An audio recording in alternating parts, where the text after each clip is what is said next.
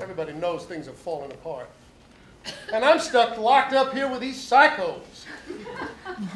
Habemus pacem ha, habemus fiasco. That's Latin, right?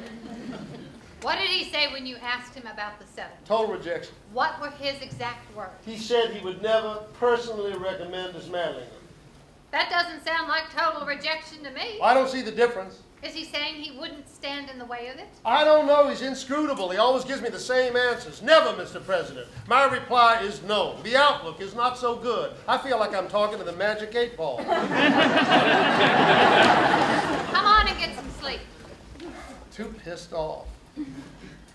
I laid a trap for myself, didn't I? You were acting from your heart. What do you think I should do? You really want my advice? With as much humility as I have. Can't let him think you beat and that you've given up. Your determination is the only thing that gives either one of them any hope. It's the only thing that ever have. Since the start of this whole thing. You've just got to be tougher and smarter and more relentless. And then you'll give them something they both really want but can't get by themselves. Okay? Okay. Bulldog.